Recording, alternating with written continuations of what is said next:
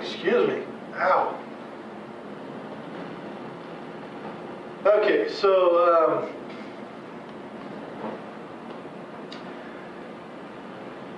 let's see. Today we are finishing up our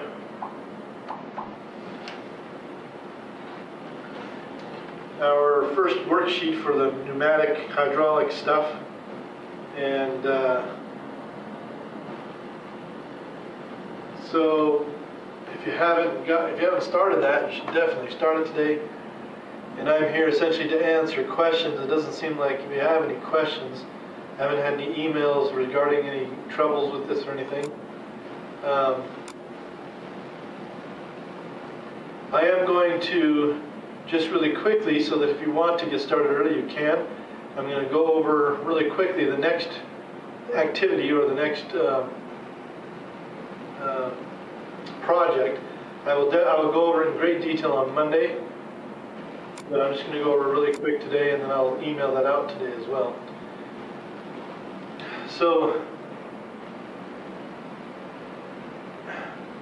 in the guide that I'm going to send you, they have a design that is really quite complicated, quite complex. Involves gears, as you can see here. If we open up this slideshow here, it involves the use of let's go back here. Involves the use of the plastic bars and the dowels and the sticks and gears and all kinds of things. And while this design is a good design, it is not the design that you're going to build, because I have not provided you the same parts that they require for it.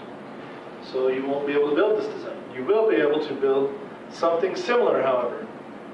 And that is the idea here. The idea here is to look at a design that has already been made, to look at instructions for something that's already been made. You can see here that they have very specific dimensions and a plate and pieces that you put in, and parts that, these sub parts that you're going to build for this design. You're going to build a similar design that does essentially the same kind of thing, using the materials that you have in your own kind of experience with designing things in this class so far. So you can see how they do things, and you might even be able to you should be able to from the worksheet that you did this week, you should be able to figure out why they're doing some of these things.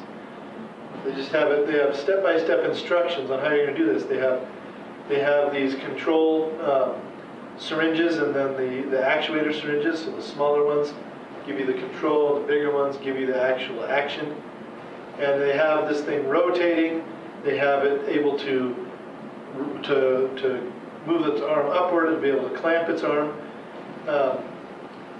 And so you end up with a hydraulic arm that can move in several different ways, using these controls back here, these control hydraulics back here. And each hydraulic does a different thing. Some of them do, all of them are push-pull hydraulics. They can push or pull. Some of them are, like the red one, for example, does this clamp over here. The green one lifts this bottom part of the arm. Let's see, the yellow one, it looks like, is lifting the back part of the arm. And then the blue one, it seems, is rotating the arm. So you have all these different functions. And those are the kinds of things that we want to be able to build into our hydraulic arm.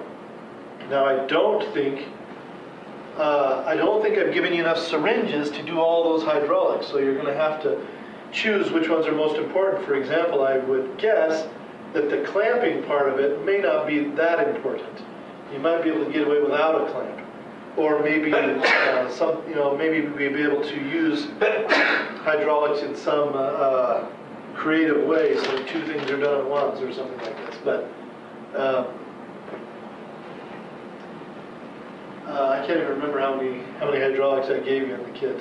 I'll have to go look at one of the kits. But remember, the idea of hydraulics is that you have the smaller pistons on this end and the bigger pistons on this end. and you'll get strength. If you have the same size pistons on each end, you'll get the same energy in, or the same force in as you get out. Right? And if you have smaller on the working end and bigger on this end, then you'll get more movement but less force. So just remember all the concepts that you've learned, and you should be able to put something together. Now, like I said, I don't want yours to look just like this. It doesn't even have to look really anything like this. But it does need to be able to pick something up.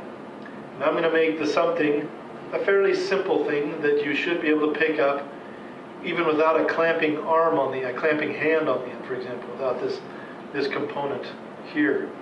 So I'm thinking maybe like something that can be scooped up in a scoop, like a ping pong ball or something like that.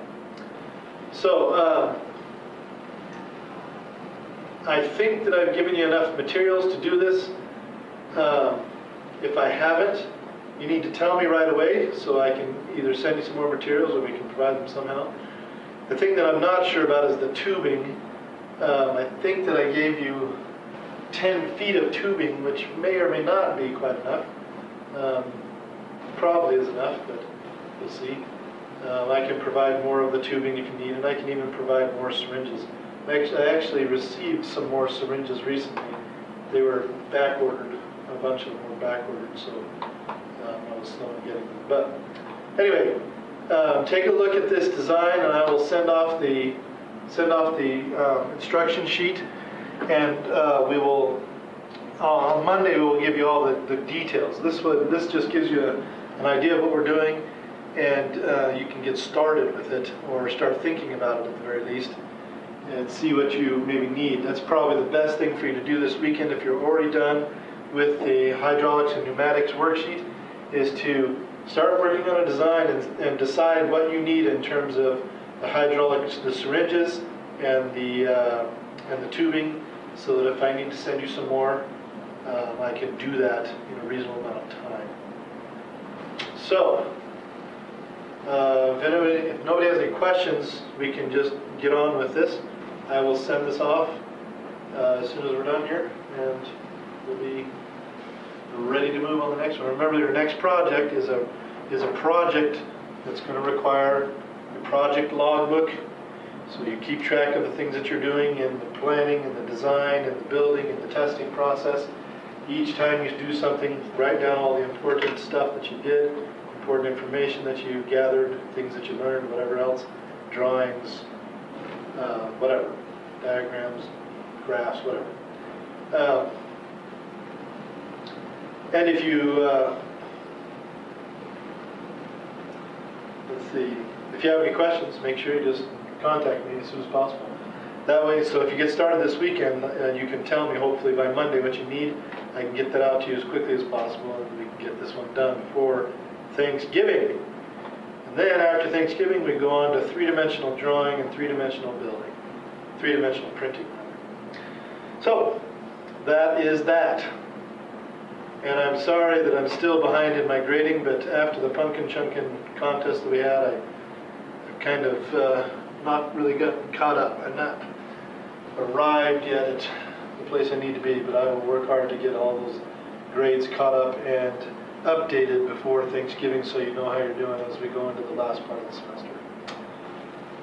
That's all I got for you today. So work hard, get your worksheet done, get started on this next thing, and we'll see you on Monday.